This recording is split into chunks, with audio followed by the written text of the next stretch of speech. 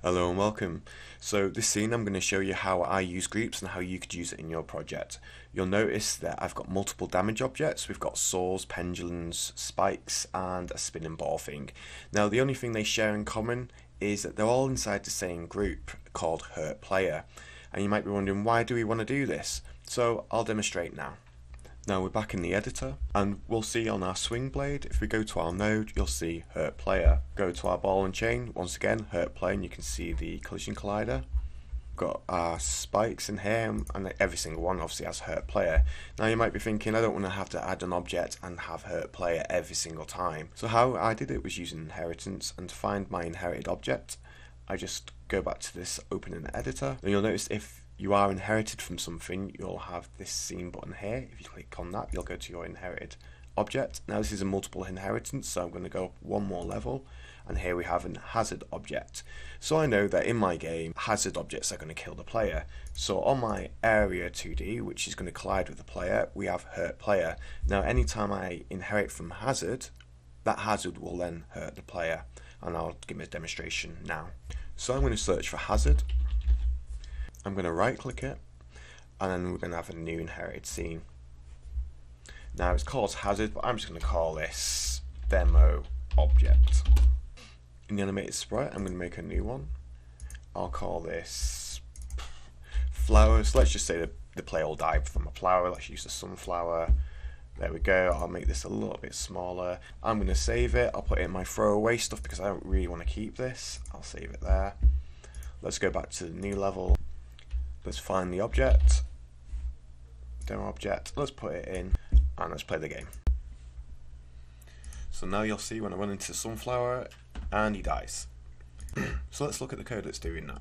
Obviously on our demo object, we've got no code in there at all, it's handled inside the player. On my player object, I've got an editor area, it's an area 2D with a collision shape, you can see the collision shape around him. Now I've got a signal, area enter, so I double click the signal. It takes me to the player script because I like to keep it all combined. We'll check that, hey, we've been hit, we know that an area's just hit us, so we want to make sure, is this area inside the group? So area dot is in group hurt player, so it is. So we kill the player, and I'm just going to make sure my game knows that the player's actually dead because it might get a null reference. Now it gets a little bit more complicated because I have multiple different deaths. How you could do that, you could tag the deaths too. So I said tag there, so if you're from a Unity background, groups means tags.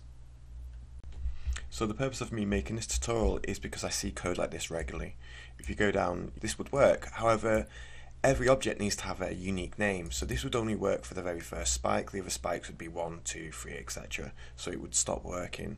So another way around this I've seen people use is begins with spike, so that means any object that begins with spike, well that would kill you too.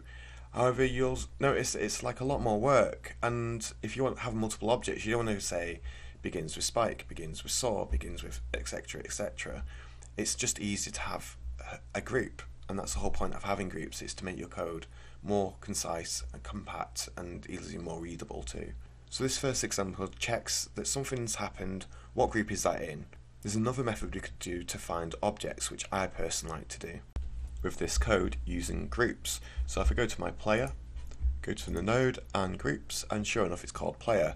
Now there's only one object in my whole game called player, so I know that if I'm looping through every single object in that group, there can only ever be one, and if there isn't, I'm going to return null and my game handles it later down in the line. The great thing about this is that I can check if some objects exist without having to go through every single node in the tree, which you could have thousands of nodes, it wouldn't be very optimized. Using groups, it's much quicker. Once again, it's compact, it's concise, it's readable. So let's see where I've called this in my game. So I've done a search for return player, and I'm going to go to my wolf creature. So what happens here is when the wolf loads, I check that the player equals to game return player, so it runs that script.